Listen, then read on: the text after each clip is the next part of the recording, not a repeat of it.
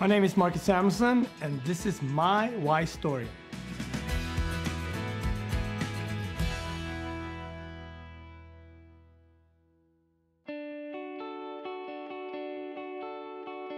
When you think about a neighborhood like Harlem, diverse, complex, layered, but also very special.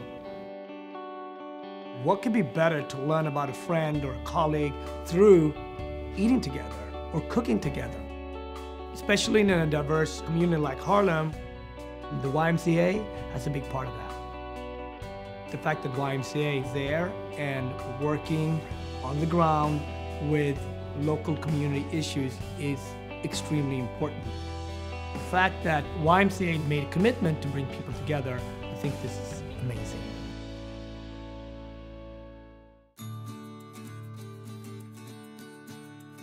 Today I'm cooking with Y and teach some kids about delicious eating, healthier eating, and a dish that I know that they're gonna be able to do themselves. What's up, guys?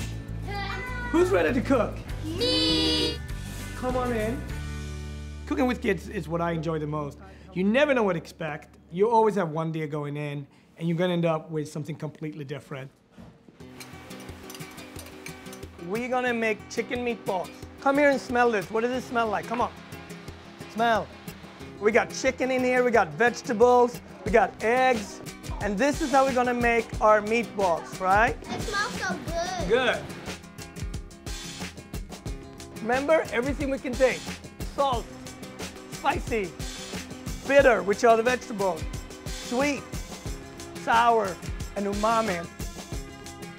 You're always stronger together. So this idea of eating, cooking, fishing, farming together is something that I grew up on. Good job, guys. It's really important to work together and work in your community, and that's what you guys are doing today, so thank you for doing that. We come together over food, and we tell our stories, we share. Wash your hands, and then we're gonna eat. Walking through Harlem with the kids, for me, is inspirational. Food, cooking, healthy, being social, meeting new friends. It's all possible here in their own community in Harlem, and the YMCA has a big part of that. Hi, how are you? How are you?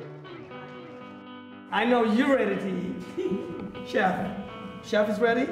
No matter what my interest level is, there's a place for me. I can have a dialogue. I can meet other people. I can see people like myself.